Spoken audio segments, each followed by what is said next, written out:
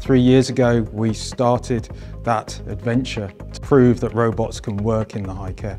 And we're now in a position where we've put robots in a number of sites, we've shown it can work, it's successful, and now we're on the verge of the next step. We are now able to offer the complete sandwich assembly process. This is a maturing of that technology. It shows that we can do a complete production line using a robotic technology, from the bread coming into the start of the line to the product going into the packet at the end of the line. Speed is important for high volume sandwich, breakfast biscuit production. We've engineered the robot here to be able to go up to 100 picks per minute, and also we could put a number of robots together to get up to even higher speeds. It's made of food-safe materials, it's very easy to wash down, it's very easy to take apart.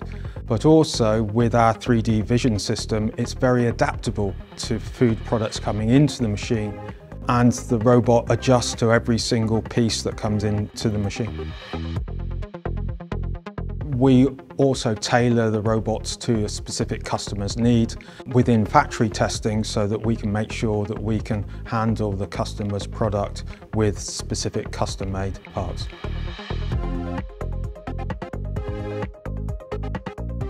The important thing for Grote is, number one, our reputation of making sure our machines are hygienic and safe for the food production environment.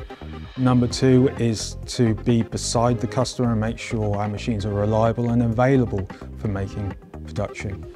And number three is to make a high quality, sellable product.